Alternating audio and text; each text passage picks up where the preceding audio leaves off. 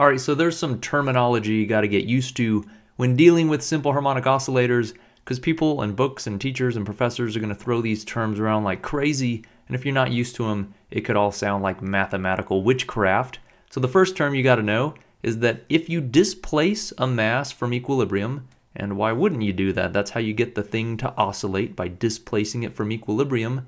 The maximum magnitude of displacement, so this amount right here, whatever that distance is here, is called the amplitude.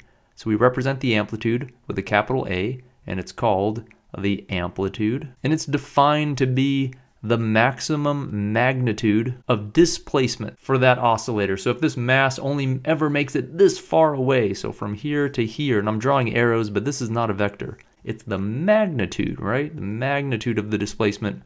So it's the magnitude of a vector, so it's always positive. So we can draw that over here. If we want to, we could just say that this amplitude here, this would also be the amplitude, because we're just talking about the maximum magnitude of displacement. So it's going to get displaced equally on either side of the equilibrium position, and that maximum amount is called the amplitude. So in other words, if I pulled this mass back 20 centimeters, then that means 20 centimeters would be the amplitude, or if you wanted it in meters, it'd be 0.2 meters. And then that means when it shoots through the equilibrium position, it would also come over here and compress this spring by 20 centimeters on this side. So it's always equal on both sides. Now there's another term that you got to get used to, and that's the period. So the period is represented with a capital T. Why is the period represented with a capital T when there's no T in the word period? I'm not sure, but capital T is kind of like time, so T might stand for time. Maybe they thought that was a good idea, because what the period means is the time required for an entire cycle. So what does this mean, an entire cycle? What we mean is that you've got oscillations going on, and so this process is repeating itself.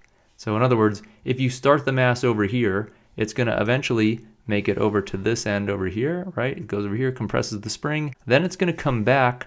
The time it takes, it's a little hard to see, sorry, let me draw that up here. So the time it takes for it to go to here and then come all the way back, after this happens, the whole thing just repeats. Now it's back here, the spring's gonna pull it back to the left and then go to the right. Then it's gonna pull it back to the left, push it back to the right. So this process is repeating itself. There's not something new happening. It's just the same process over and over. The time it takes to go through one entire cycle, i.e. the time it takes to reset, essentially, once this entire system resets to the same position, that's the period. And so that's going to be the same, whether I count it as from this point back to that point, or if I imagine just starting my clock here, from this point, it's going to go over to here, then it's going to come back here. That would also be the period, because it's the time it took to reset.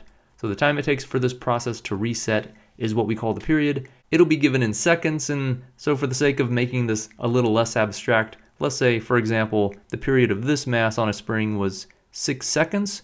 What would that mean? It would mean that it took 6 seconds for the mass to go from this point and then all the way back to that point, resetting itself. Now, this is getting kind of messy, and honestly, for that reason, people often draw what the simple harmonic oscillator looks like on a graph. It turns out to be particularly elegant and useful to represent these ideas on a graph, because look if you just drew what's happening, you'd be like, all right, the mass goes here, and then there, and then there, and then there. You're drawing all over yourself. And so that's kind of ugly looking. It's better to represent this on a graph. What would that look like? So let me get rid of this. It would look like this. You'd have a graph of the horizontal position, x. So what does that mean? That means this. So we're essentially graphing what this is. This is x, the horizontal position as a function of time. Now already you might be upset. You might be like, wait a minute, why did we stick the horizontal position on the vertical axis? Isn't that a dumb thing to do? Well, perhaps, but long ago, physicists decided, you know what?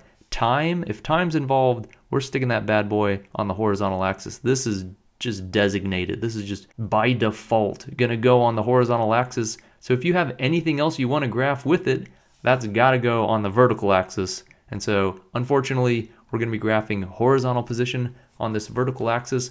What that means is that this equilibrium position, remember, this is the point where the net force, the restoring force, that net restoring force is 0. The only force on this mass in this case is the spring force, which is given by Hooke's law. And that means this equilibrium position is going to be the point where x equals 0. If I want my force to be 0, I better have x equals 0. So this equilibrium position right here, this this line right here, let me give it a special color. This equilibrium position is essentially just this x equals 0 line, right? These two lines are representing the same thing. They represent x equals 0. And then if I go this way, if I pull this mass to the right, I'm essentially going up on this graph because I'm going toward positive horizontal positions. And if I go to the left, if I push this mass to the left, I'm essentially going down toward negative horizontal positions on this graph. So hopefully that doesn't freak you out too bad. Let me show you what this looks like. If we do displace this mass, let's say we pull it to the right, so like we had over here, right? We have this mass, we pull it to the right, and if we start at 20 centimeters from the equilibrium position and let go, what is that going to look like on this graph? Well, it started to the right.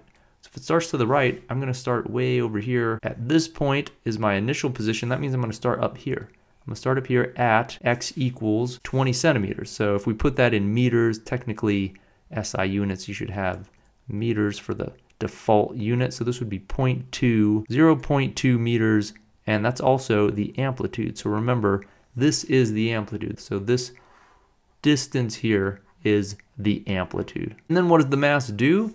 Well, it shoots back toward equilibrium, that's x equals 0, and then it oscillates. It goes through that point and comes back. So essentially what you're going to have on here goes toward equilibrium.